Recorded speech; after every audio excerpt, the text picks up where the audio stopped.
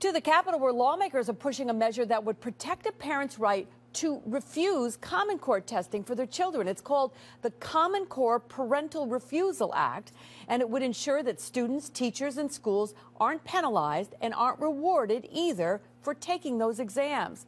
Our Capitol correspondent Kimberly Howard is live at the Legislative Office building. And Kimberly, right now I know parents already can refuse Common Core for their kids. How is this legislation different? What would it allow them to do?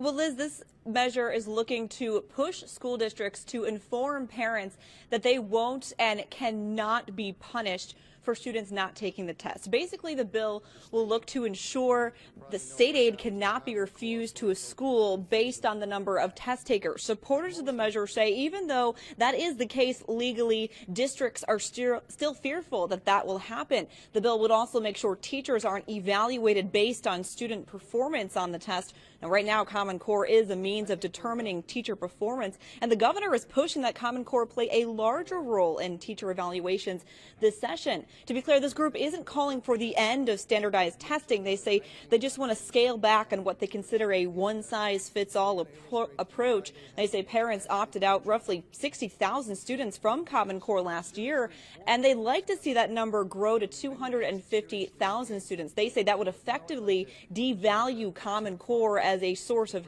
education data in the state. Now, this bill has bipartisan support from both chambers, as well as some support from some local teachers, parents, and education advocates. Coming up and later newscasts, we'll take a look at how this legislation could impact the number of students who are actually studying to become teachers. That'll be coming up later on this evening. We're live at the Legislative Office building. Kimberly Howard, CBS 6 News.